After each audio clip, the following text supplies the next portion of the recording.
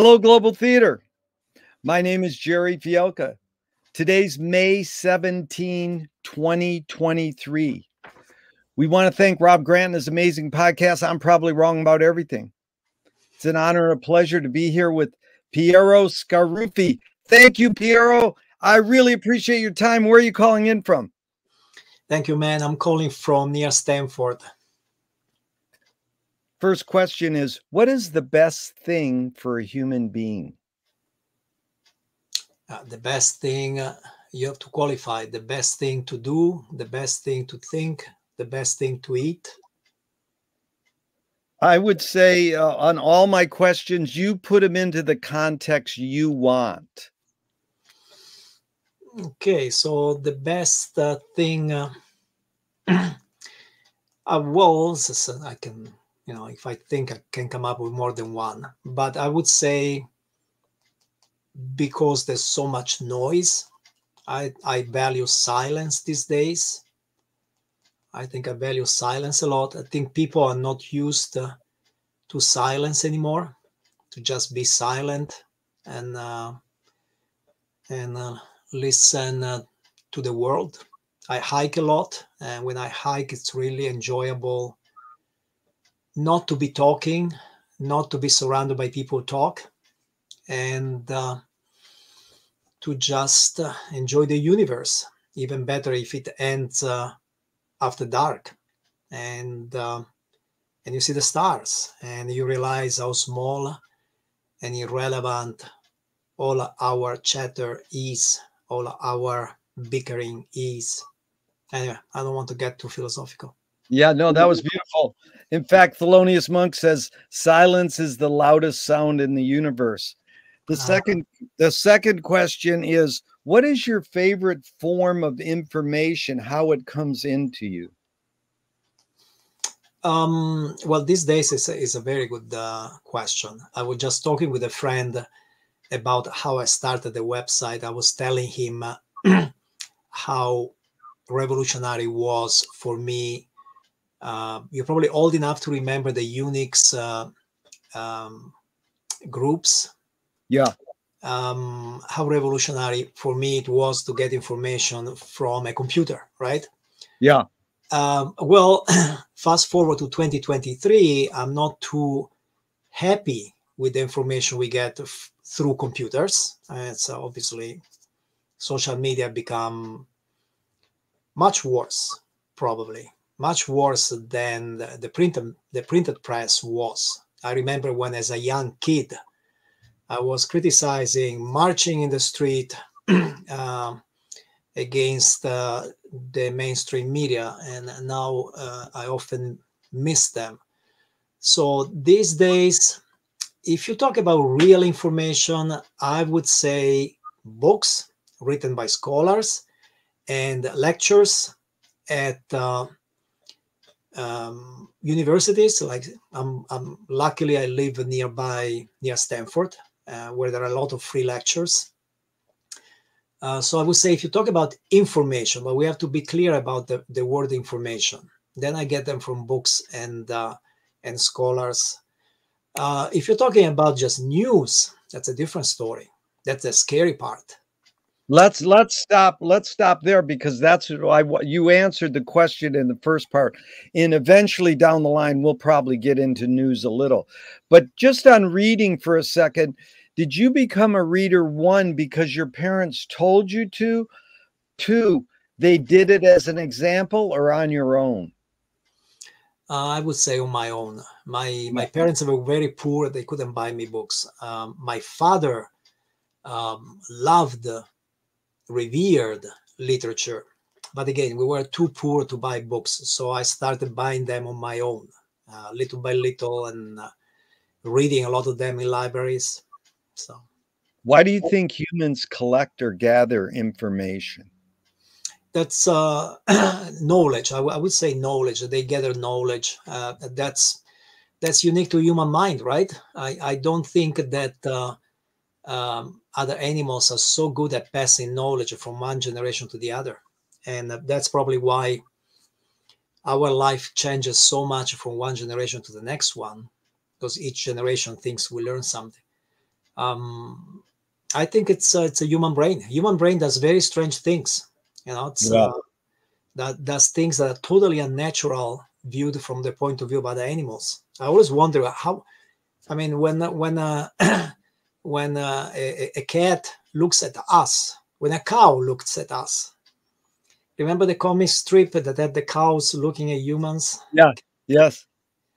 So what do they feel? What do they look? What do we look like to them? Our brain is very weird. So one thing we do, we accumulate knowledge. We like to write it down. We are proud that we have knowledge.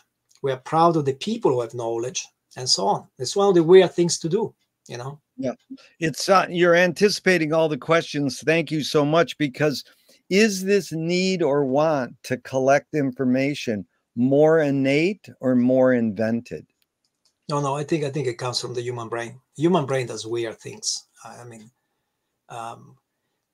just think of all the rituals we invented. Think of the religions we invented. The human brain does weird things, and one of the weird things that it does, we want to learn. We want to learn how the universe works. We want to learn quantum mechanics, relativity. We want to learn a lot of things, a lot of mathematics that we will never use, and still we want to know it. Yeah. Do thoughts create emotions? Well, I think emotions also create thoughts. I think they go together. Yeah. Fill in the blank. I don't know what I think until I... Until I write it down. Yeah. That's what Joan Didion said. McLuhan says, I don't know what I think until I say it. Joan Didion said, I don't know what I think until I write it. Can humans think without language? Yeah, I think so. Although, see, I hesitate because the question is a little misleading. I don't think you can have a human brain that doesn't develop some form of language. It will not speak a language like English, French, Italian. We have so many grammatical rules, exceptions, and so on. But I suspect the human brain always produces a language. So yeah, that's good. And that's really this whole series is about me and you versus the wording on the questions. I'm for, restating them, getting feedback from you, like you saying that's a misleading question. That's really important for me to hear. So don't hold back. Chomsky says a language is not just words. It's culture, a tradition, a unification of community, a whole history that creates what a community is. What do you do when language doesn't work? When language breaks down, what do you do? Yeah, so first of all, I think Chomsky is I agree with Chomsky on a lot of things, in particular on this one. Language is imperfect. That's another mystery. Animals are actually very precise. Somebody I was in Myanmar, I think. Somebody was studying birds, told me that bird emits, I think, 36 sounds, whatever. And he told me each sound was a very precise information. Like there's a big animal coming from that direction at this speed and so on.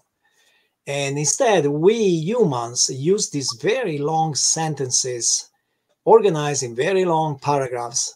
And at the end of the day, it's all ambiguous, right? It's all confusing.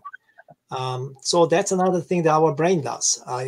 When I say that we do weird things, I didn't say we do wonderful things. It just our brain does weird things. Yeah. So we evolved this language. Incidentally, I have come to believe the language evolved so much. It became so complex because we humans learned how to cheat at an incredible degree. So some animals are good at cheating other, fellow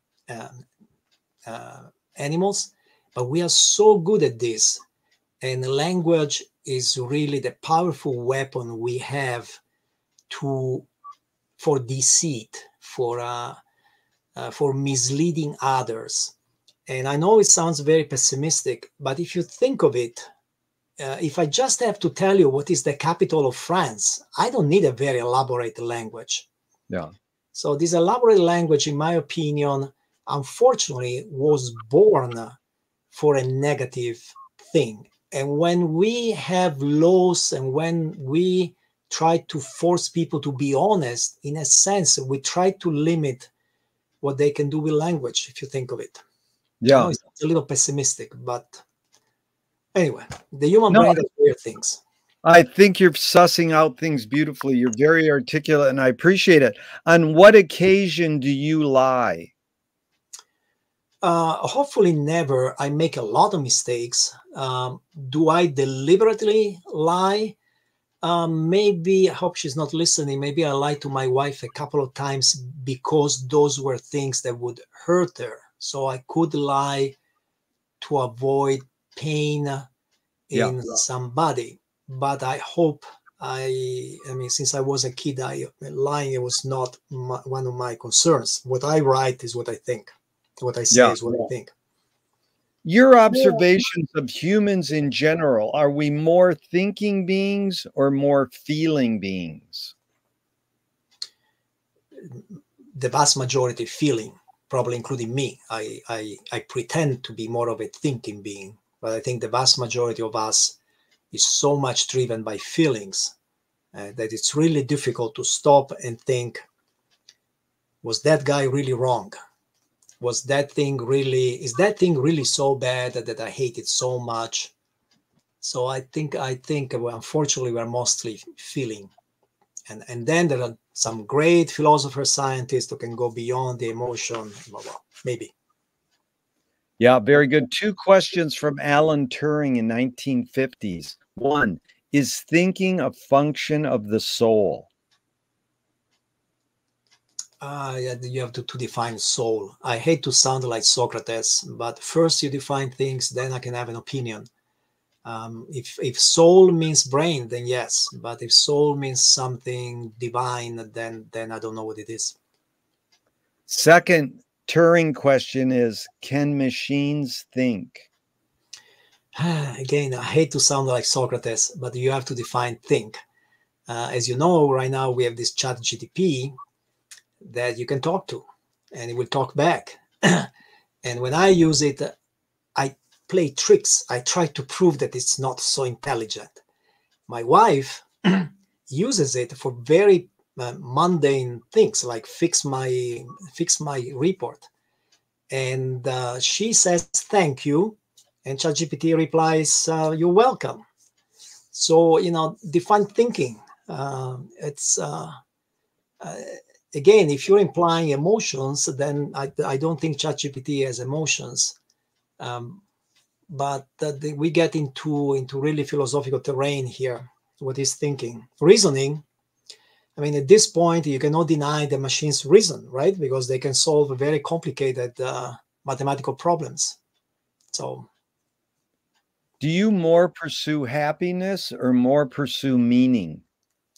Definitely not happiness. I don't think what I have done in my life made me happy.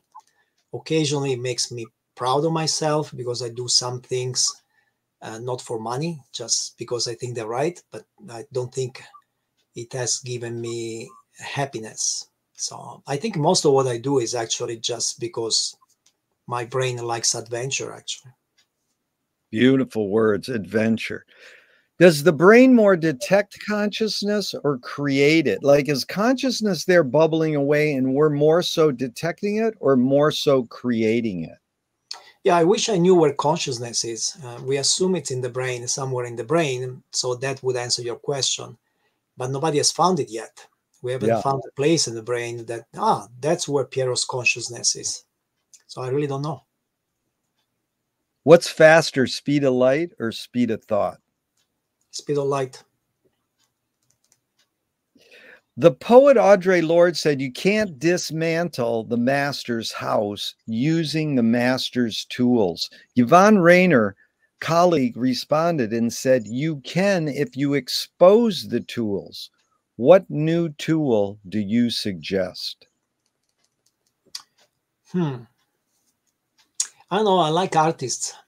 I think artists come up with the excellent answers to these kind of questions.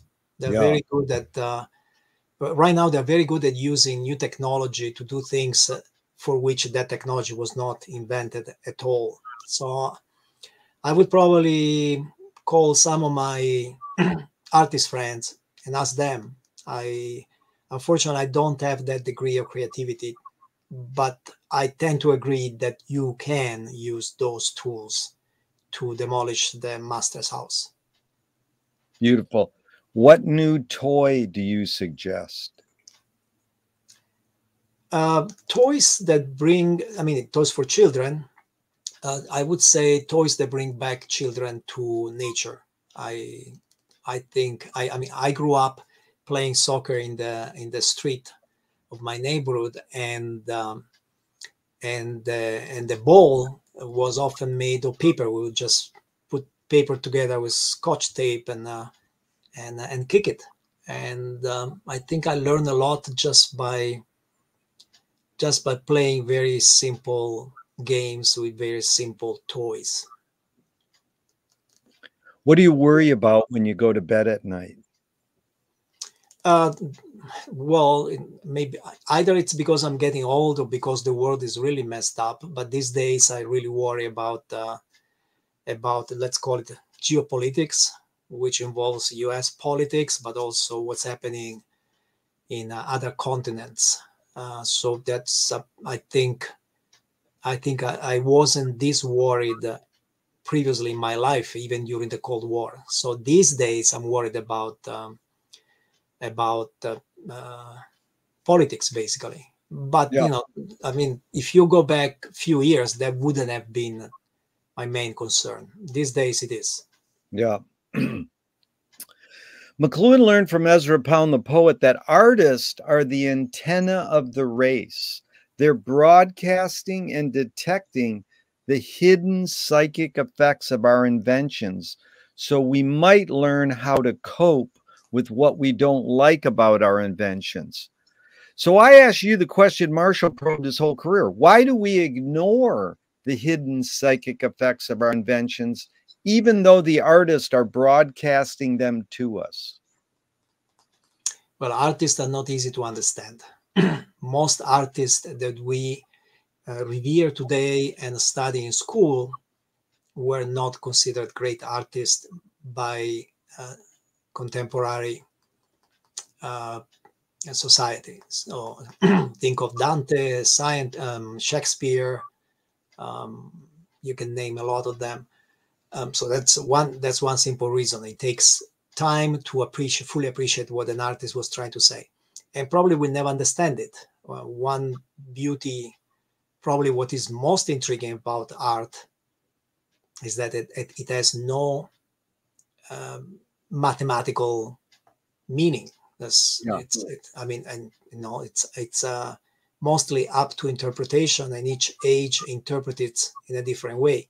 But it's important. One of the things you said that I agree with, that artists are often the real social scientists. We have sociologists, anthropologists that study society, and I think that art is really a very powerful tool to discover a society. Just think of rock music. I know you're also into rock music.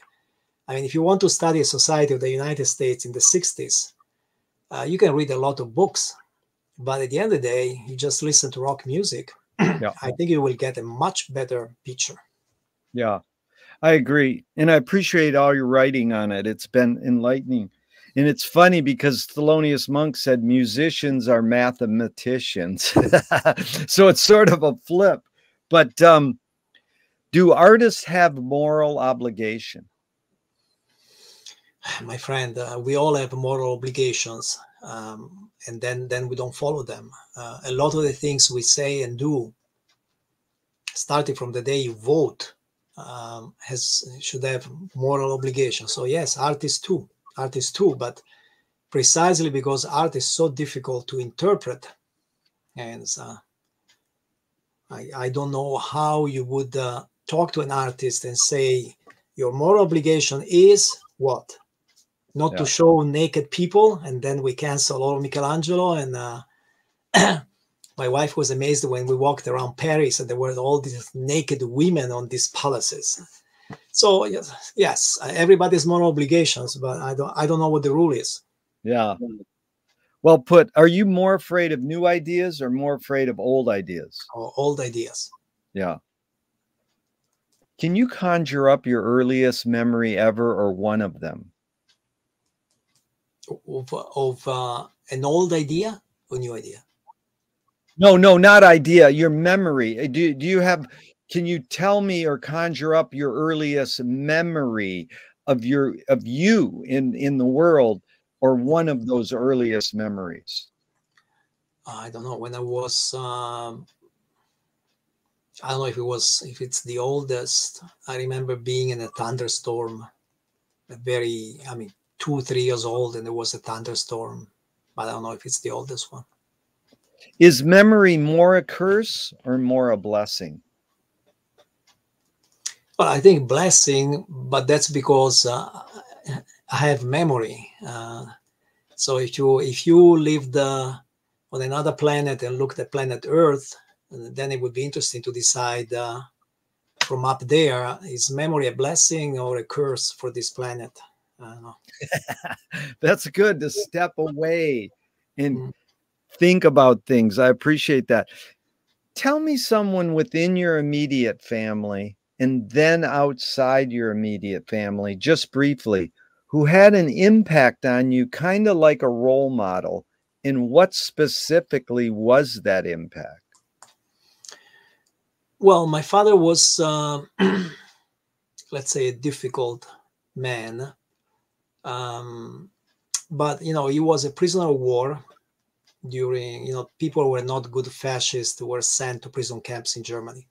So it was one of them. And so that certainly had an influence. And then, as I said, he liked literature. So it probably influenced my passion for reading books. Would I consider him a role model? No, I lived a life very different values. So in my immediate family, honestly, I can think of someone. If I leave my family, I've had several role models. Some of them, people I met briefly. I met this guy in Brazil, I think. He was building something for tourists. His town didn't have tourists. Tourists were coming by to see the big waterfalls, and he was building something for tourists. And I asked him, was paying him, and said that nobody's paying me. So why are you building it? And he said, because tourists who come here don't have a place to shelter from the sun. He didn't even tell me I'm building it so that my future generations will have more tourists. He was just thinking that tourists deserve a place to. Tourists are complete strangers, right? So sometimes people like this I meet in my travels. I don't know if you know that I travel a lot. I've been to more than 160 countries, and some of these people just tell me things. Maybe because they live with such different values, in such different societies. So some of them I would consider. And then role models, of course, are a lot of great philosophers and scientists. Did your parents raise you a particular religion? No, my mom was devout Catholic. My father was not, probably because of World War II. The Catholic Church was close to Mussolini, and so I didn't ask, but I think my father had problems with the Catholic Church. So the answer is no. Do you pray? No. If God exists, what would you like God to say to you after you die? So here we're assuming that God, if it exists, is somebody who talks to you. And so you see, that's why I don't believe in God, because whenever I ask who is God, they always give me this impression of some kind of king, That's so. Anyway, if I'm dead and I meet, let's say I meet Buddha, which is more credible, okay? Okay. So Buddha is not supposed to be immortal, omnipotent, or whatever. It's just supposed to be a very wise man. So when I meet him, it would be nice if he says, Piero, there's one thing I really liked about you. And I don't know what it is, but it would be great if he tells me there's one thing that he likes about me. That is a beautiful, thank you for answering it in those terms. That's a beautiful answer. Do evil people exist, or does evil use people as a vehicle? Ooh, that's probably a better question than you think, because especially these days. I mean, because evil is really spread around the cloud. These days, you have evil creates itself. You know, evil is becoming the algorithms that drive things. So I don't know, if you go back, maybe evil always existed. It's this thing that is hard to quantify, because if you go back 1,000 years, 2,000 years, maybe even 10,000 years, people were doing stupid things, killing each other, based on gossip, based on strange beliefs, based on religion, which in my opinion is superstition. Today, they do silly things based on things they read on social media, which is driven by algorithms. What you see, it's not like there's somebody who wants you to read that thing. There's an algorithm that is designed, by the way, to maximize profit. Yeah. And indirectly, it presents you with things that make you very angry, or make you do fake news that make you do completely evil things. So maybe this evil does exist. So God, maybe, I don't think it exists, but in a sense, the devil does, put it this way. Piero, that was very good. And, the hidden question really is how do you advise someone to deal with an enemy? And I'll set it up. Alan Watts says, if you acknowledge your enemy, you empower them. Coppola stole from the mob and the samurais. Keep your friends close and your enemies closer. JFK says, forgive your enemy, but don't forget their name. And Fellini says, I need an enemy. So it's a lot of thoughts. The basic question is, how do you advise someone to deal with an enemy? But first, how would you respond to Alan Watts? If you acknowledge your enemy, you empower them. No, I don't think so. I don't think so. So first of all, I think you have to know your enemy. So I watch that now. I don't want to get into politics, but I watch almost every night a TV show that I hate. Now I don't watch it anymore because they kicked the guy out. But you have to know your enemy. So I think that's important. And in some cases, this is helpful to understand that the enemy was not so bad. In some other cases, it's important to understand why the enemy, what is making the enemy powerful. Like, I still don't know why. I still understand why Putin invaded Ukraine. As much as I read all these experts, that is a problem. If we really don't know the enemy so well, we do have a problem. Now, Fellini said something interesting. You said Fellini said that he needs an enemy. That's actually interesting. Because if you think of it, if everybody agrees with me and everybody's nice with me, what's my motivation to do or say anything? So that's sort of interesting. I'm not sure I would really like to have enemies who hate me, but people who disagree with me, that's probably a good point. You're a good listener because, I sort of throw on all these cute quotes sometimes before the question. And especially on that one, there's like 4 of them. And, people get overloaded, like the next step. But I appreciate you listening because that is a very, it's almost like I leave this one out too. Walt Whitman, I no doubt deserve my enemies. It's a good one. That is like almost reinforcing. But here's more. Nassim Taleb says games were created to give non-heroes the illusion of winning. In real life, we don't know who wins or loses, but we can tell who a hero is. Someone responded to that quote by saying, villains don't think they're bad. They want control. Heroes want freedom. And Gregory Bateson said, when the criminal gets caught, does he go, oh, my criminal skills weren't up to snuff that day? Or does he go, I did something morally and socially wrong? So again, it's a lot of prompts. You can go wherever you like, but the question is, does punishment work?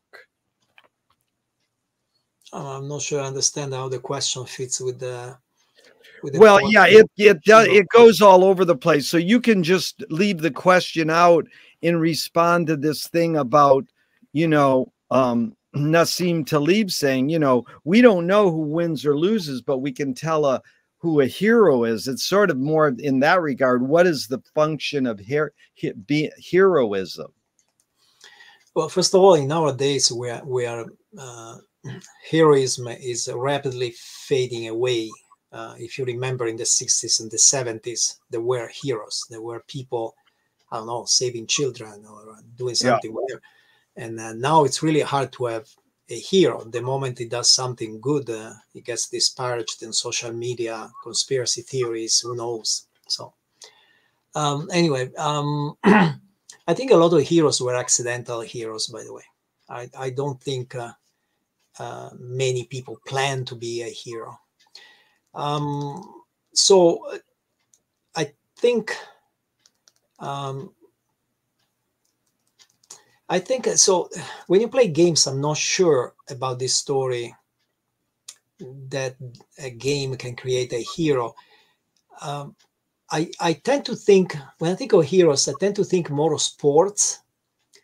Why we like sports, why sports are so popular. And I think one reason is, number one, we feel they're more honest. You know, if a politician becomes president, it doesn't mean he's the best person in the country. Typically, it's not. But if somebody wins a gold medal at the Olympic Games, most likely he is really the fastest running in the world. And second, these people in sport become heroes. And so that's interesting to think why we idolize somebody, for example, in soccer, who kicks the ball very well. What's so special about running around the field, chasing a ball and kicking it? So it's interesting to think of that. And somehow that, I think, relates to heroes, but I'm not smart enough to tell you how. Yeah, but then you could say maybe the opposite or another flip of hero is villain. So if we say a villain, you know, your smart knowing is know your enemy. So know your villain. Then what do you do with the enemy or the villain? Is punishment a route? Do you think it works, or is there other means to resolve? Basically, it's what's the best means of conflict resolution, or what is a means of conflict resolution for you? So in an ideal world, you just show the members of society that he's a villain. If he's a villain and remains a villain, can be a villain, typically he has the support of society. Yeah. Otherwise, he would just be excluded, kicked out. For example, kicked out of politics. If he's not kicked out of politics, it means he's still getting millions of votes. Yeah. So the issue now is why those millions of people vote in that way. Yeah.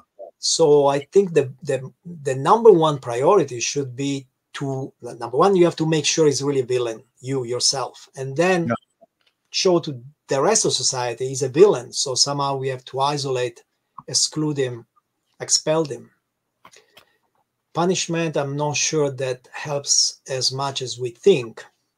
I've always been torn about the issue of prisons, and definitely opposed to capital punishment. Yeah, this you are opposed to capital punishment. Is that what you said? Yep. Yeah, I agree. In the, you know, the New York Times TV critic was talking about cable news business model. He said conflict means urgency, and urgency means the viewer glued to the channel. It's a machine designed to generate stress and negative emotion. And then he says humankind's most productive state the fight or flight response. What is humankind's most productive state, in your opinion? Most productive state. Yeah. Sort of like, what is the human condition in another way? I'm still working on the wording on that question. Is conflict the human condition? Well, there's a part of me who thinks so, Yeah. because I'm the pessimist, right? I think a lot of the things that created the thing we call society actually originate from competition, cheating. It's that's part of our brain. Our brain is so Yeah. powerful in many evil ways. Yeah. So there's a part of me that thinks that conflict is one of the things at the foundation of our civilization. But when you ask about the most productive state, I immediately started thinking of civilizations. That's somebody from another planet looks down and he sees that squirrels always do the same things and lions always do the same things. But humans, oh my God, they used to build pyramids, then they started building skyscrapers, and now they build artificial intelligence and so on. So humans are very productive at creating civilizations. And perfect lead in. Thank you. James Joyce was the first projectionist in Dublin 100 years ago. He basically checked out. He said, this is stupid. Why should I go inside a building and see a movie of a tree when I can go outside and see a real tree? Years later, Faulkner said, sometimes the best fiction is more true than journalism. Why do we have to recreate things in order to get them? Why do we have to go to a theatrical play of people acting out life? Why don't we just live life? So the answer to Joyce is that not everybody is a tree. Originally, the very early movies, a lot of them were just theatrical plays. Originally, it was only a few minutes long, but you couldn't physically have that actress in every single town of the world. So the movie allowed that. What did Faulkner say? Faulkner said sometimes the best fiction is more true than journalism. Okay, so that I doubt. That I disagree. I think that first of all, a lot of writers, including him, took inspiration from news, from what was happening in the real world. And second, I think the reason that news are still so popular, that we still watch news on TV, on social media, is because they are so incredibly unpredictable. So it's I'm not sure that that fiction can beat what happens in real life. What happens tomorrow in your neighborhood? If you see cops in your neighborhood tomorrow, it will probably be something totally unpredictable that you did not expect. Yeah. And I'm not sure how many writers can write a novel like that. Yeah. Very good. Tell me just briefly and walk us through your career path. What did you study in college? And I'm curious, what specifically was your tipping point? I know you were pursuing math. What's your tipping point? I want to pursue math. And then your tipping point, I want to be a writer. I'm going to write. So first of all, if we go back to high school, in high school, I was not famous for math. I was famous for writing. I was writing these very long essays. I still remember I finished, I think, twice second in a European context for essays. So I was sort of a legend in my high school for the length of my essays, not necessarily for the quality, but definitely I was writing a lot. The other kids were writing 1 page, I was writing 10 pages, something like that.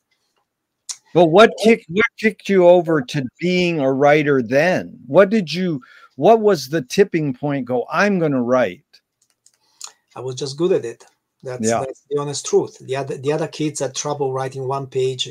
For me, it was so easy to write 10 pages. Okay.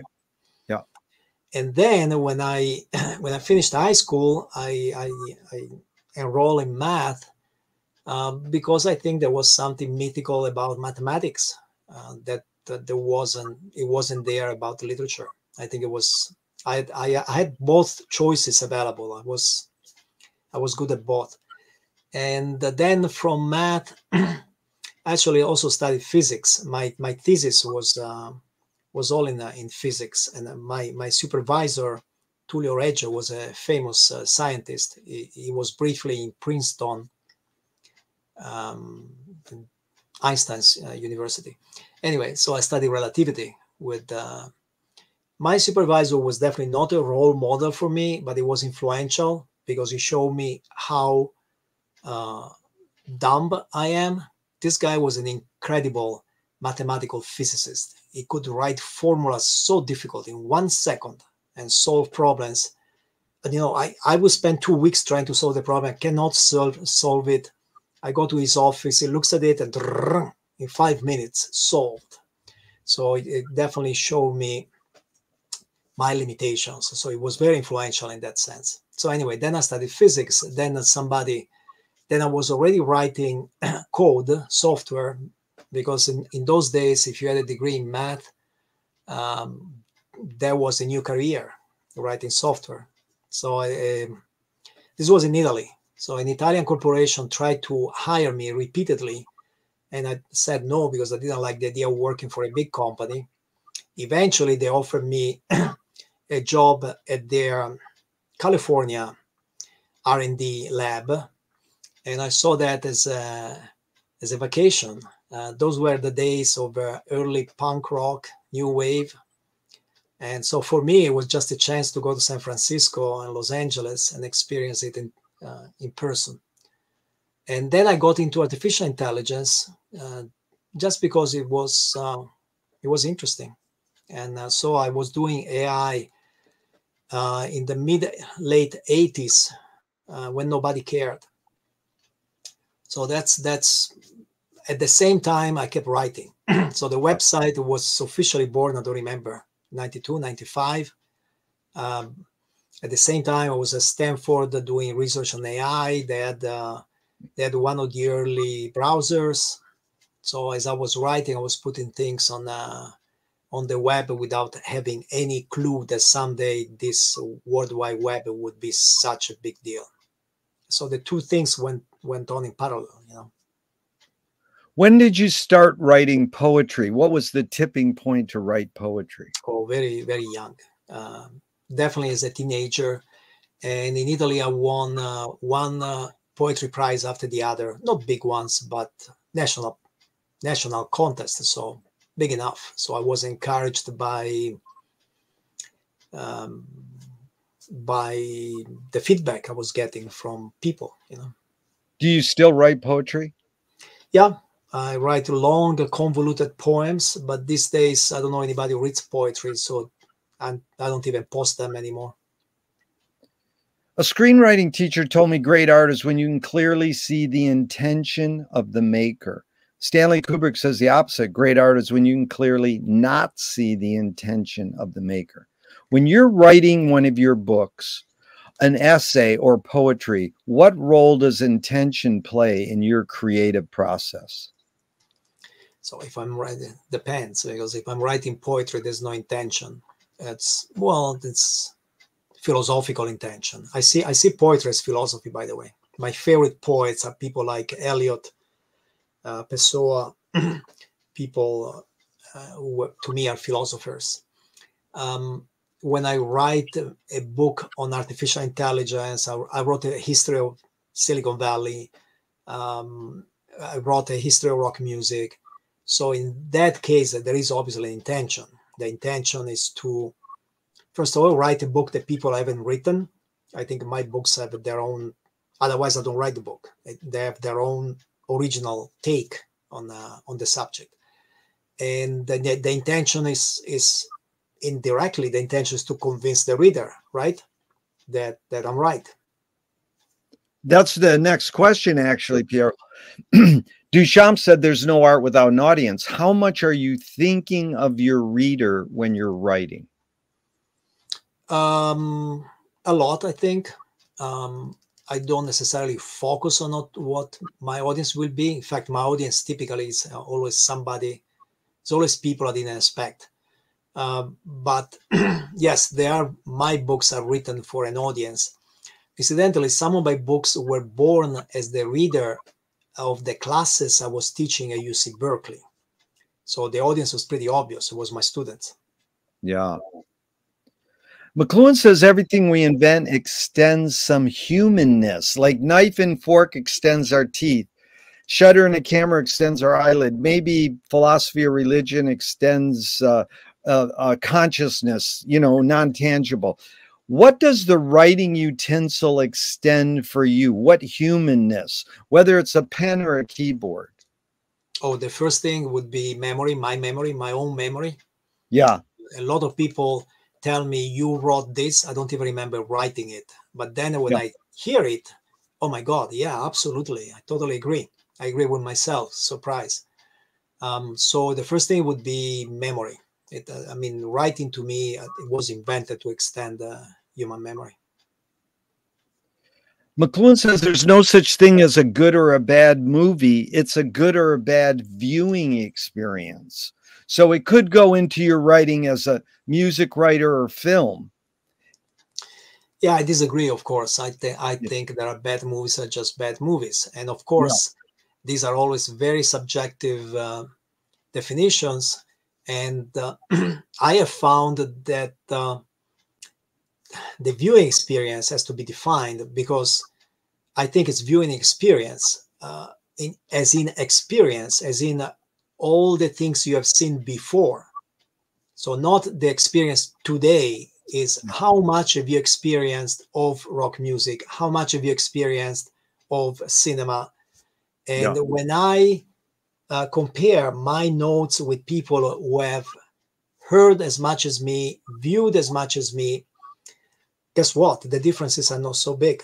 Of course, everybody's his favorites, and luckily, thank God, we have different opinions. But guess what? You converge more than you diverge. The big differences are with people who haven't had so much experience of past cinema, past music, art, whatever.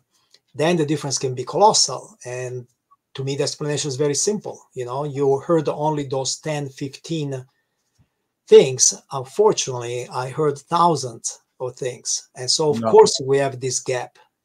Let's see, when you hear 1,000, how you feel. Yeah.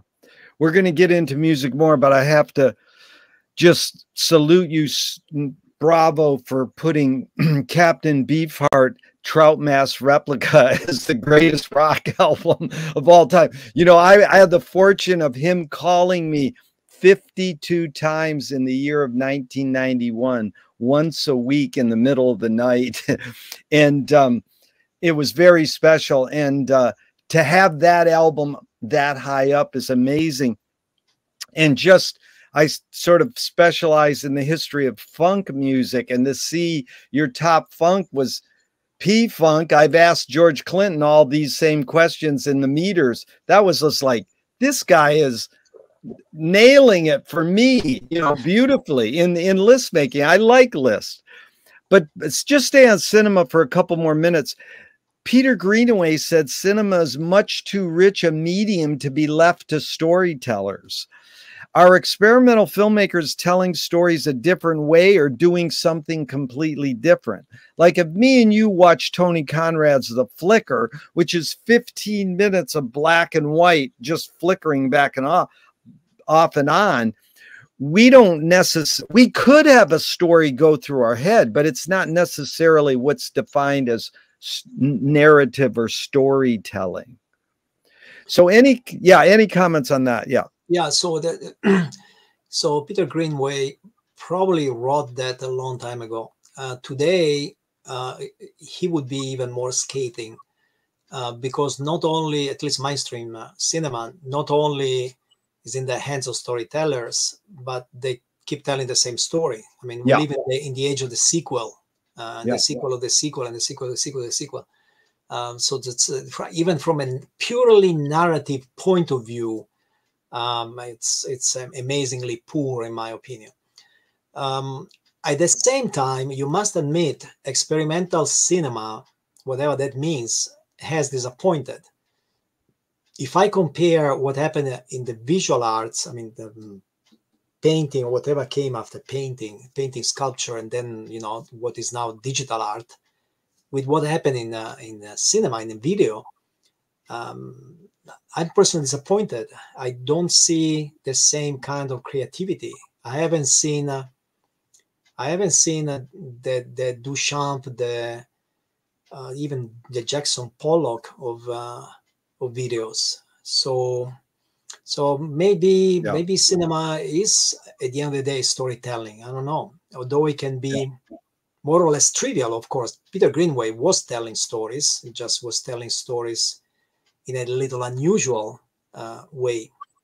Yeah, he actually said, if cinema is this, you know, now it's about 130 years old, and literature is this old, nothing has come close. If Finnegan's Wake is the pinnacle of literature, nothing's come close in the way of cinema. He says Marty Scorsese ain't doing anything different than D.W. Griffith did. They're just filming plays. So what? They do a little different camera movement or whatever.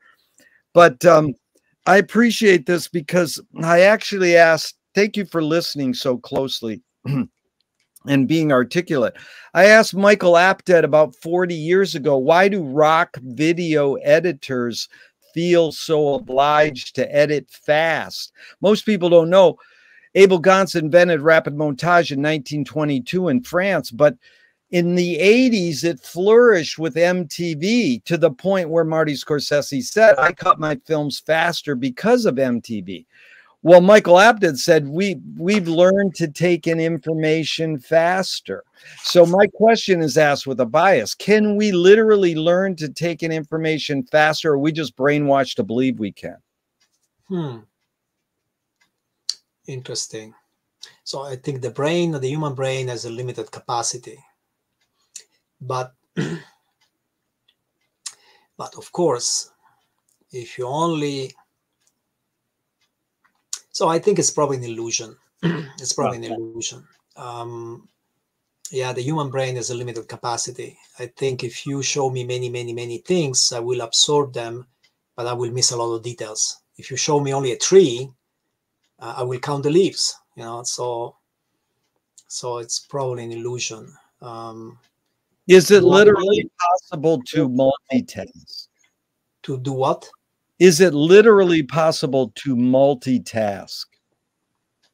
Well, it's possible. The question is what you miss. So I multitask a lot. My life has been multitasking, but the number one criticism I get is that the quality is low on all the things I do. And I wouldn't let you that bother you, dude. You are doing a lot of good for the world. Let me finish. And I agree. Good. So it is possible, but you miss something. You always miss something because, again, I think that there's a limited capacity. So yeah. So Abel Gance, you said 1922. I'm taking notes because I want to double check. So I think one simple reason why there was this evolution in editing is that they wanted to tell longer stories, right? Yeah. So it was still about storytelling, except they decided, I want to cut some things. I don't have to show every single detail. Yeah. And you know, I can fast forward and show you 3 years, a story of 3 years in 1 hour. Yep. So, you know, I think that's also almost a natural evolution of the idea of storytelling in cinema. Yes. In fact, Hollis Frampton, great experimental filmmaker, said, narrative is born among the animal necessities of the spirit because we're waiting to die. Wow. Can you forget to die? Oh, I think every single day we are aware that we are mortal. In fact, I think psychologists underestimate there's an age at which a child realizes not only people die, you will die. And I've never read something from a psychologist that analyzes that moment, the moment you realize you are mortal. And I think then when your parents die, that really hits you very hard, because when your own mother, your own father die, that's when you really realize I'm next. So I think that's with us since we are children, and it's sitting in the back there. And then sometime comes more to the foreground. Sometimes we try to push it back in the background. But I think it's very much a powerful element of the human condition. What was the motive of the cave artist? Yeah, that would be very interesting. I've seen some of this cave art, and you really wonder was there a message, number one. Number two, was it just done by children who were playing? Unfortunately, we're not there, but it would be fascinating to be there and see, was it really art, or it had a meaning? I don't have an answer.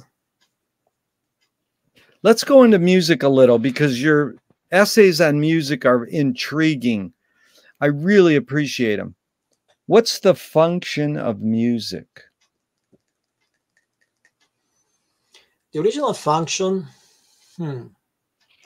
see, the function today has changed. The original function thousands of years ago. I don't know. I suspect that music was not separated from dancing and poetry, but I cannot prove it. The function today, I think keeps changing, really. I mean, the function of jazz music was not the function of rock music. I think rock music was an international language. It was, if you go back at the 60s, there were no social media. If you were printing something, it was, as you know, black and white paper distributed to the people around you. But rock music was international. It was all over the world, at least the Western world. So I think rock music had a function that went way beyond the notes. I don't think jazz music had the same thing. The jazz music was more about the mood of a community and the mood of a more limited society. And the function of music today, wildly more commercial, starting with, I don't know who, but at some point, definitely with Madonna, it becomes so visual. You know, you cannot separate the star from the video. So I think the function really changed over the ages. My friend says the 3 T's of music are technique, theory, and taste. Technique, you can learn how to play the guitar. Theory, you can know what chords. How does one acquire taste? I think by listening. My taste has been shaped by thousands and thousands of albums, literally thousands. At one point, I had more than 10,000. So by listening, yeah. McLuhan says song is slowed down speech. The reason cultures have different musical taste is ultimately connected to language difference. Any comment? I tend to disagree these days because, and I'm not saying this because I'm happy about it, but as I travel around the world, I started noticing the incredible appeal of Western music, in particular Western dance, let's call it electronic dance pop. Yeah. I still remember when this guy in India, highly educated, self-taught philosopher, was telling me about the difference between Indian music and Western music. If he's still alive, if his dad is rolling his grave, if he's still alive, it must be very sad, because as I travel through India, I hear their commercial music. It's not different at all from our electronic dance pop, but it is very different from the music that he was trying to teach me 20, 30 years ago. And same with China. I mean, mainstream Chinese music is really almost a Chinese language version of Western pop music. So I'm not so sure that the taste is so different. It's just that until recently, different places were more insulated. They couldn't hear other kinds of music.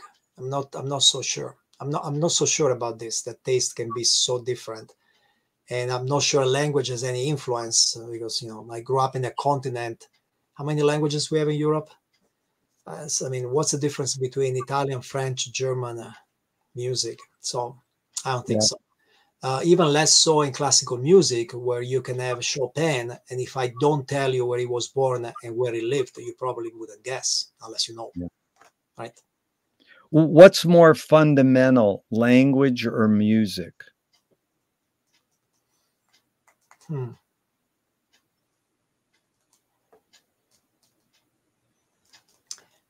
Define music. Yeah, very good. But the fact that I hesitate tells you that I see them as both inevitable outcomes of the human brain. Yeah. Nate, tell me an instrumental that makes you laugh. Instrumental. No words. An instrumental song that makes you laugh. See, the first one that comes to mind, it's interesting because I haven't heard it in a long time. What was the name of the band? The Bonzo Do Dog. Yeah, Dog Do Band, whatever. They have a song at the end of the album that is just 2 minutes of laughing. I don't know if you remember it. Oh, I love it. That's a great example. But actually, it doesn't make me laugh. It's sort of sad when you hear it. They were the comedians of rock music, but actually those 2 minutes of just laughing at the end of an album that is all comic skits, actually it sounds very sad. So I wouldn't say it's so probably something by Frank Zappa. Yeah. Well, very good. What is the function of laughter?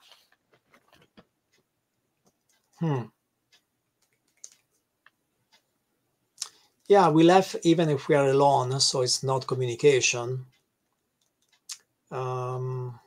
It's maybe I actually suspect it could be something very profound. It could be a way that our brain recognizes there's something very unique here, and somehow that's important to notice. Yeah, Gurdjieff says laughter is the reconciliation of yes and no. But McLuhan loved to quote Steve Allen, behind every joke, there's a grievance. Any thought on that? And I don't like the word every, but behind jokes, there's a grievance. Any thought on that? No, that doesn't strike me as true. I think behind every joke, there's some kind of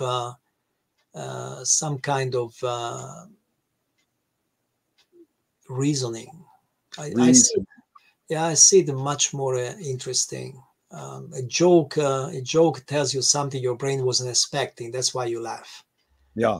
By the way, it's amazing. As you ask questions, the most stupid things come to mind. But when you were talking about laughter, I somehow I remembered an episode.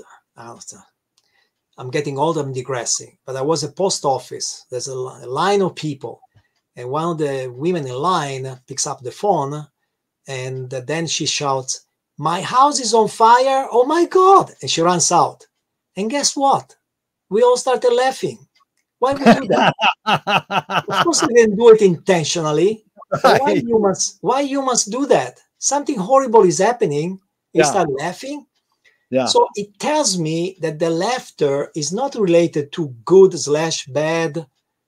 It's related to something so unexpected, something, by the way, something that could happen to me. I don't know. There's something in laughter that actually has a cognitive value. It's very good. My friend says when you're laughing, you're learning. But it is amazing that everybody cracked up because it was almost like a skit from Saturday Night Live. She runs out and everybody goes, ha ha ha. But But now I notice this. So many cases, you say something bad happens in front of you, and your first reaction is to laugh, or your second reaction when you tell your friend what happened, you say it as if it was something funny, but it wasn't. It was something really bad, you know? Well, I think that's laughter is a release. Most people, they'll say, when I say, what's the function of laughter? They'll say it's a release. But, you know, there's a line here we can follow. The thread is, I asked my friend who wrote comedy with Robin Williams, can that's the job of satire. But if me or you do a cartoon in a certain country and they kill us, some people think dying is destructive. Well, Swift compared satire to a mirror in which people could see every face but their own. Frank Zappa said, he's saying, watch the Nazis run your town. Now go home and check yourself. You think we're singing about somebody else. So what's the function of satire? Those are very good points. I would never argue with the people like Frank Zappa about satire. He's right on target. I think it's a way to make fun of others without realizing we are part of that tribe. Yeah, I saw him sing Broken Hearts Are for Assholes in Las Vegas, and he's pointing at kids in the audience, go, you're an asshole, you're an asshole. And at one point he pointed at himself and he said, you're an asshole. So what's more important, conviction or compromise? If you ask me, conviction. That doesn't mean you shouldn't compromise. I would compromise on a lot of things to avoid hard feelings. But I think conviction is important, yeah. You've accomplished a lot. In your accomplishments, how do you rate these three elements? Luck, skill, and ambition. What played the biggest role, second and third? All right. So by far luck, and I don't agree on the premise that I accomplished a lot, but whatever happened in my life was definitely driven mostly by luck. Imagine I came to the United States. I told you the truth. I accepted that job mainly because it was a chance to come to San Francisco. And guess what? The very first assignment they give me in this R&D lab is to make two computers communicate using something called ARPANET.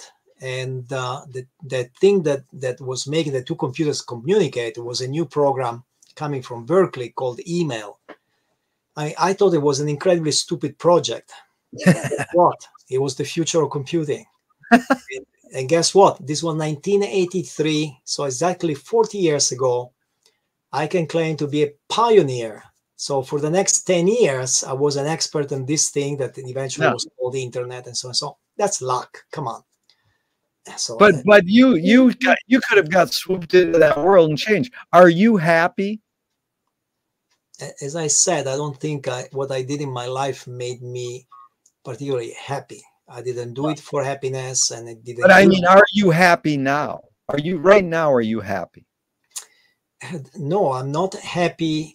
Am I happy about what I did? I think it was inevitable. Am I happy about the world around me? No, as I told you, I'm very worried about the world. So it doesn't make. So I didn't. That's why I didn't accomplish much. Yeah. Well, you brought up the word truth, and Louis Buñuel said, I'm for anyone who seeks the truth, but I part ways when they claim they found it. Everybody goes, oh, that's great. And one person challenged me, says, that's bullshit. If I'm going to seek something, it's because I'm going to want to find it. So the cliche is the journey's more important than the destination. Why do we have to name or seek a destination if the journey's more important? Well, they're both important. I think that having a destination is important. And then whether you get to the destination, that's a different story. You can take 1,000 detours and find that there are better destinations. But I personally wouldn't overrate the journey. I wouldn't underestimate the destination. Yeah. Anyway, I agree with the first thing that Buñuel said at the very beginning, that yeah, I'm also suspicious of anybody who knows the truth. Yeah. It's something that we seek. Humanity as a whole, humankind as a whole, over the centuries has been searching for the truth, and nobody has found it. I mean, Newton was wrong, and Einstein is probably wrong. Somebody will prove him wrong in the future. So, yeah. So absolute truth definitely is a chimera. Yeah, here's two I didn't want to pull out, but I have to. McLuhan said in 69, for James Joyce has solved numerous problems which science has not yet formulated as problems. And then Paul Veyne, a French historian, says, science finds no truths. It discovers unknown facts that can be interpreted in 1,000 ways. Yeah, so first of all, I am a scientist. I respect science, but they're right. Yeah. So number one, there are still. I mean, every scientist I know admits it. That we still mostly don't know. The amount of things we don't know is overwhelming. Just imagine. You probably heard of dark energy and dark matter, even without being a specialist. The two combined, we presume they form more than 90% of the universe, and we don't know what they are. So, yeah, I mean, it's so obvious at so many different levels. We still don't understand quantum mechanics. We still cannot reconcile quantum mechanics with relativity. So, I mean, so the level of ignorance of humankind is still colossal. We are just searching and just searching. Yeah, Piero, really appreciate your even printing Captain Beefheart's name, because he in so many ways is an important poet to me, because one of his poems touches what you just said. The stars are matter, we are matter, but it doesn't matter. So then the other thing is, when Captain Beefheart and Frank Zappa were talking at the end of their lives, they were both sort of about to pass away. They had both watched the PBS special on the Big Bang. And Frank asked Don, what do you think came before the Big Bang? And Don went, the big. So Piero, T.S. Eliot said, poetry is outing your inner dialogue. What language is your inner dialogue in?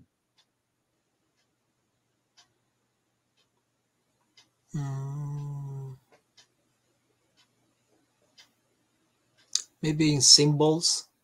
Yeah. Just abstract symbols. That's good. Two of my film heroes, George Manupelli says, ignore yourself. Jonas Mika says, there is no self-expression. And jazz pianist Cecil Taylor says, I'm just a vehicle and this stuff just comes through me. Is art making more self-expression or more you're a vehicle for whatever technologies, cultures, and environments are dominant? Both. I think Cecil Taylor is right. I think Bach said something similar when he said, I just play the notes, God makes the music. Art comes to you.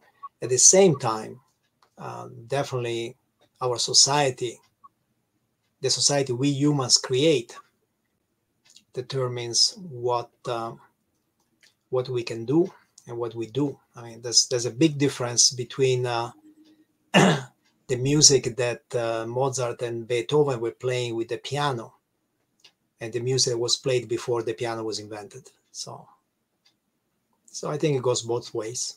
Can art making be egoless? Yeah, I think a lot of art is egoless. I keep telling people that I don't look down on people or animals who don't consider themselves artists. They are not professional artists, but they do beautiful things. I can show you. I don't want to move the camera, but I have some things I bought in my trips that in my opinion are art, but the people making them, they were not making them as art. They were making them as useful things. One is a kitchen tool. Yeah. And animals, I mean, come on, I've seen spider webs. There was one, where was it? Some Pacific island. It was this gigantic spider web. And the first reaction was, I don't want to meet the spider that made this thing. But the second reaction was, I took pictures. My God, this is a work of art. How many humans have produced something so beautiful? So that's, you know, there's no professional artist behind some of the most beautiful things I've seen, put it this way. That's one of McLuhan's favorite lines. The Balinese have no word for art. They do everything as well as they can. And this is true of a lot of artisans in the old world. Yeah. Is perception reality? No. The simple answer is no. But of course, it depends how you define reality. Reality for us, yes. Reality for you, your perception is your reality. Meaning that, you know, somehow what you see is what you will try, what will drive your actions. But is it the ultimate reality? Of course, no. Yeah, Lily Tomlin says reality is just a collective hunch. So Lewis Carroll said, I believe as many as 6 impossible things before breakfast. Have you believed in any impossible things lately? I think a lot of the things I do are impossible. Like I would probably never finish or reading all the books that I have in me. And this is just a teeny fraction of the books I still have to read. I would probably never finish listening to all the good music there is out there. So you know, you can say that hopefully we all have impossible goals, and we try to do as much as we can, knowing that we will not. I mean, think of parents. I don't have children, but I'm sure parents have an impossible mission of raising the best possible human beings. Yeah. That's clearly impossible, but you can try. Yep. Tell me one major element of your creativeness that's changed in one major element that stayed the same in the years you've been being creative, writing. Yeah, I don't know if this came later in life. That's the thing. But definitely these days I realize a lot of what I do is just because I like adventure. Yeah. And, that is true in the music I end up reviewing, the movies I end up watching, the countries where I end up traveling, even the hikes I do here in California. There's always this element of adventure, you know. So I'm not sure if it was already there when I was a child, but now definitely it's the strongest motivation to do what I do. But that's what stayed the same. What has changed? Is there one major element you think has changed? No, I think there are many elements that I absorbed from reading, listening, and so on, that each of them changed me a little bit, but I wouldn't know a big one. Moshe Feldenkrais works with healing and movement. He says it's literally possible to identify a weakness and incorporate it to become a strength rather than we're normally taught to overcome a weakness. Tell me a weakness you turned into a strength. I wish I could think of one right away. No, I can think of many weaknesses I have, but I don't think I can turn them into strength. So fill in the blank. That's all right. Fill in the blank. Anger can be a productive emotion when it makes you think differently. Yeah. What's the most significant difference between men and women, physical aside?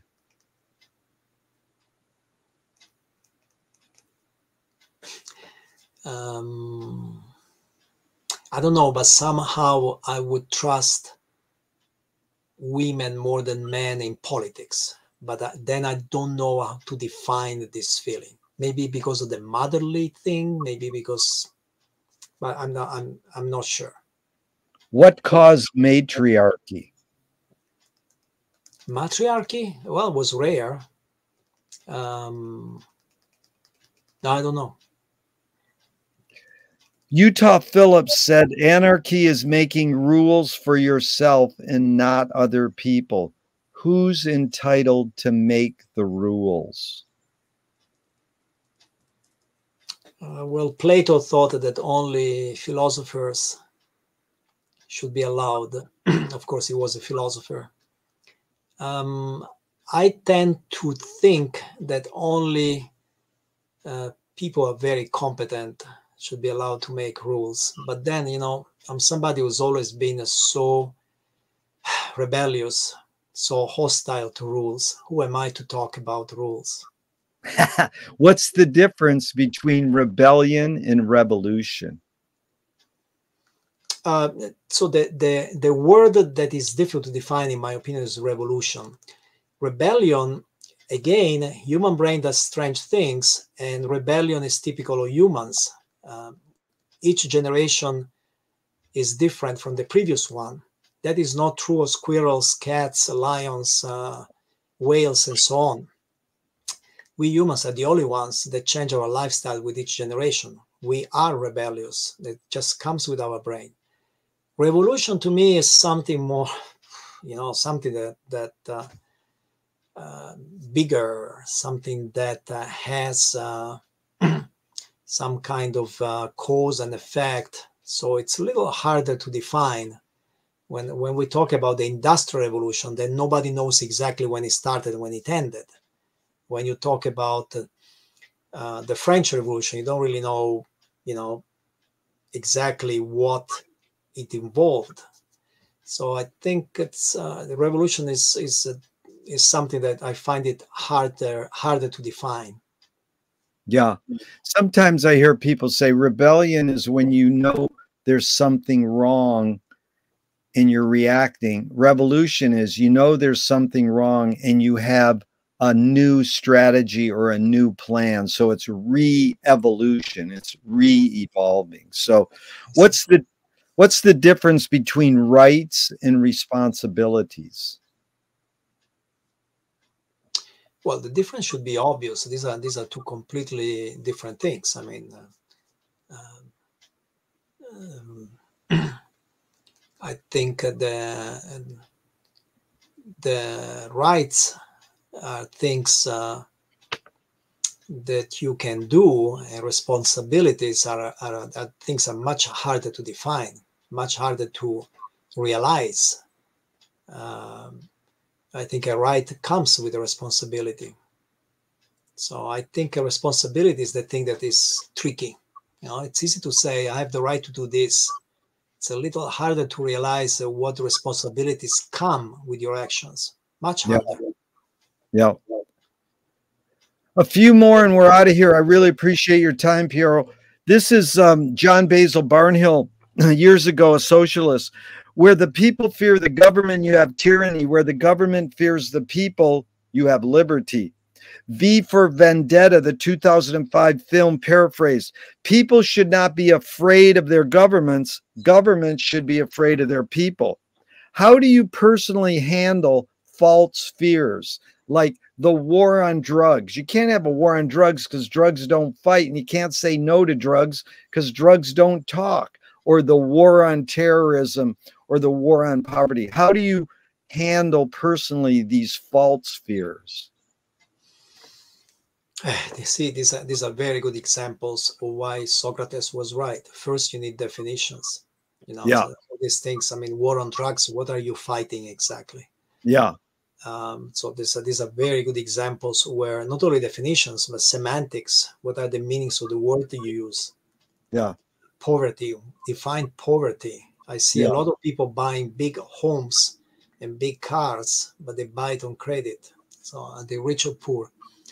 I I think it's yeah. So the answer is we should really we should really spend more time thinking about what we're talking about. Yeah, Define what you're talking about, and then go from there. it's good. Thinking and defining it. Beautiful. There's a line that goes, you create what you resist. Bob Goldthwait, the comedian, morphed it into you are what you hate. James Joyce said, it's a curious thing how your mind is super saturated with the religion in which you say you disbelieve. And Louis Buñuel nailed it. He said, thank God I'm an atheist. So any thoughts on this line, you create what you resist? I'm not saying you, but like one creates what one resists. Any thoughts on that line? I'm not sure if you create, but definitely you are shaped. I think you are very much shaped about what you resist and what you don't like. I think we are shaped by the things we dislike more than by the things we like. If you ask people what is right now in the United States, most people will hesitate. But if you ask them what you don't like, oh my God, what is wrong right now? Oh my God. So those are the things that shape your behavior. It's very good. How do you find peace of mind? Assuming that I ever found it, it would be silence, isolation. Yeah, being in a place where I'm not influenced by all the things that are happening around me. Yeah. These are 5 quick questions from Alan Watts, just off the top of your head in a couple words. 1, who started it all? Big Bang? Are we going to make it? No. Where do we put it? Where do we put it? This is a little too abstract for me. 4, who's cleaning it up? Nature. 5, is it serious? Is it serious? Yeah. No. Okay. If you were walking down the street today and you met yourself as a 12-year-old, what would you say to your 12-year-old self? It's pointless.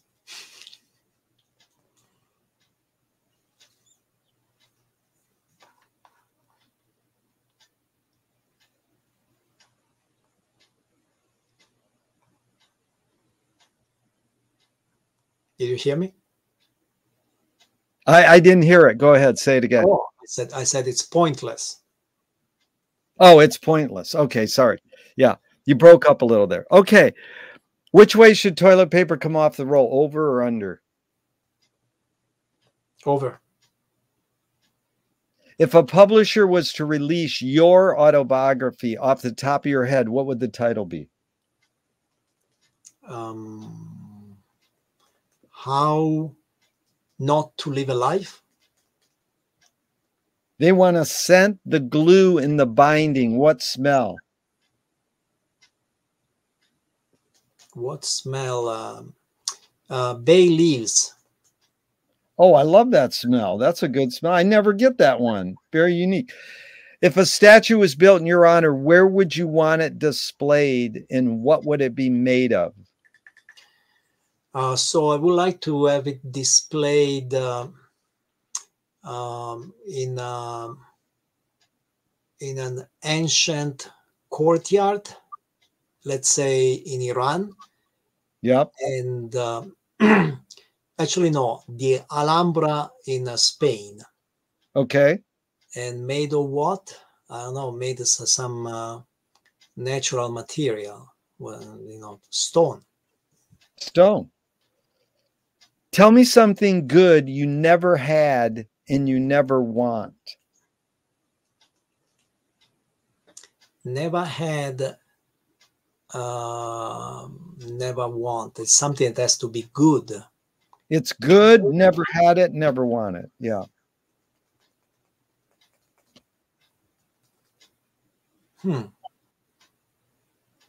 I want to find something in the next 5 seconds.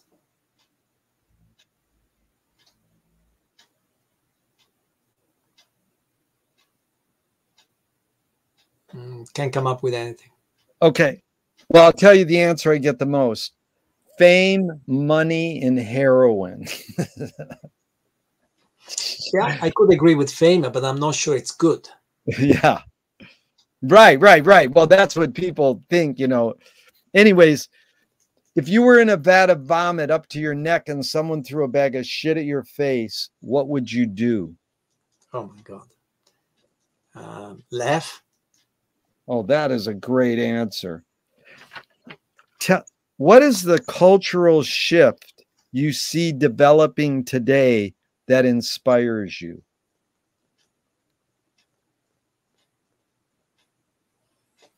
I don't know about the word inspire, but the cultural shift is definitely it's the change in the humanities in academia. Everybody talks about the decline of the humanities. Call it decline, call it change, but that's definitely something that has a strong impact on me. How has writing shaped your behavior? Well, a lot, if nothing else, because I'm confined in this little studio for so many days when I don't travel. So it has definitely changed my behavior in a very practical way. It has also changed the way I interact with people, because I think there's a big difference if you first write things and then you talk to somebody, than if you just talk to somebody.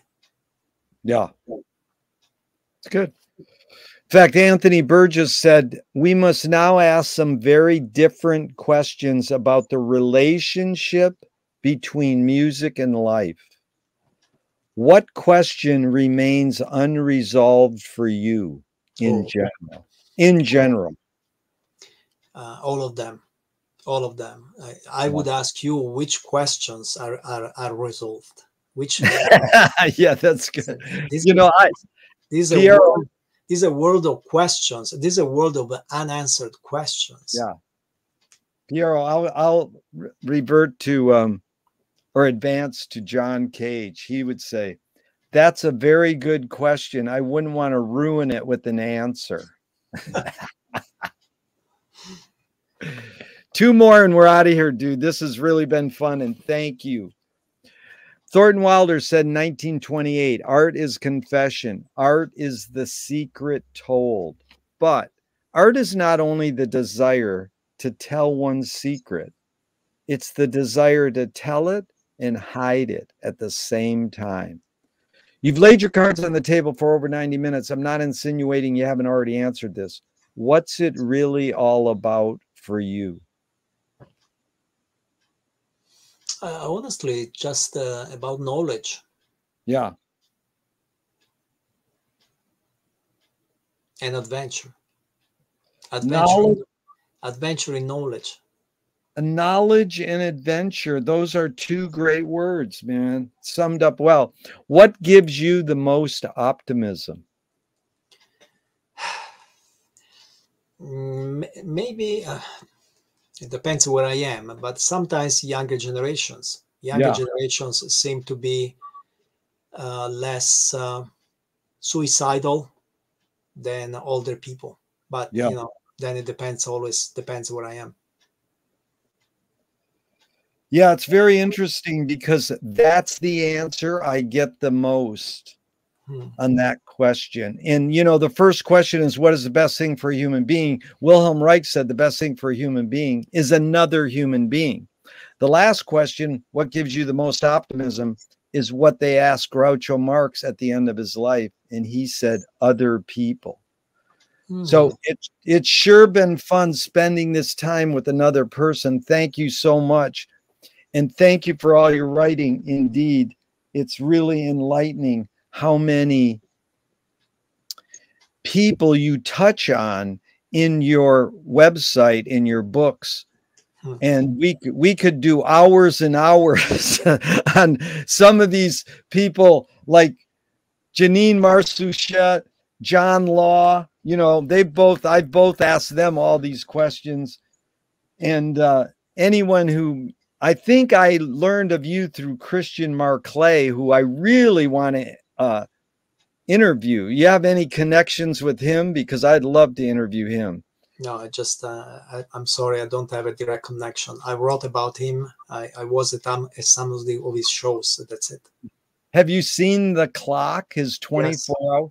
You've seen how many hours of it? I don't remember. A couple of hours, maybe. A couple hours. And then 11 years ago on your channel, you did something on Kurt Schwitters, who is, again, another hero. So, yeah, it's a centennial of something he built, some very strange building he built. Great guy. Yeah. Well, thank you so much. It's really been a pleasure and an honor to hit the podcast button. I hope this never ends and we can keep talking forever and ever. Sure. I'm honored, and thank you for familiarizing me with so many quotes. Very interesting quotes. Thank you. Thank you.